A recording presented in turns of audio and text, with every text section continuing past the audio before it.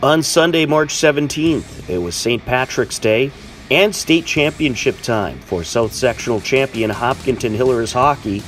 They took on Central Sectional champion the Wachusett Mountaineers at the TD Garden. The Mountaineers struck first with 12:01 left in the first period. Racing in, Rogers.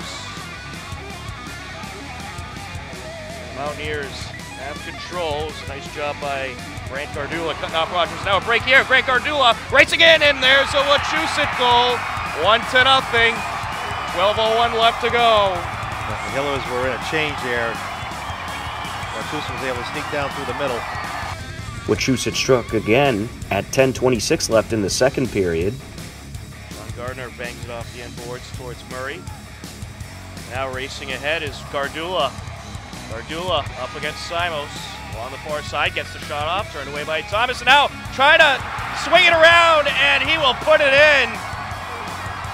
Well, he missed the shot, caught it on the deflection, swung it around, and popped it in. The Hillers were able to strike back at 1:29 left in the second. And now Weinstock going to try to sneak it around. To Saporoshic. A shot turned away by Kabusa. Now another shot out in front, loose puck, and it is going to be knocked in. Will Quinlan able to knock it in, and the Hillers are on the scoreboard. That's just what they needed there, Tom. They were all over him in the offensive end. Finally got a good break. In the third, Wachusett went back up by 2 goals at 9:07 left. Far side, he'll wrap it around. Behind the net now, Seamus able to get in there. 42 seconds left on the power play. There's a shot out in front and a loose puck, and it's knocked in by Skaggerland. Unfortunately, Cole thought that went behind the net, and it just bounced back out front. The Hillers struck at 5:10 left to get within 1 goal. 5:15 left to go. The Hillers with the man advantage for the next 2 minutes.